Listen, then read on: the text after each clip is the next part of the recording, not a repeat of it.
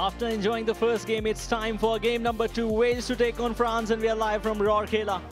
More ethical when you can convert it into goals. Another opportunity this time for Wales. Just trying to enter the circle. They did it. Can they get the first goal? Yes, it is. What a beautiful touch it came from Rice.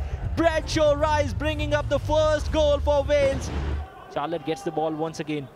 He is passing the ball towards the left flank this time. Tough chance though. Now across coming against back to Charles. Goes for that powerful strike. Enters that circle. Goes for that goal.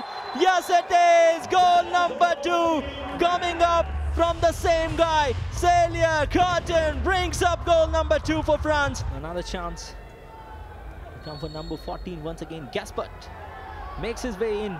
Enters that circle. The goalkeeper wants to stop him, making his way from left to right. The goalkeeper has saved it, which means that this is Wales who have won the penalty shootout with 2-1 and defeating France in a healthy competitive encounter.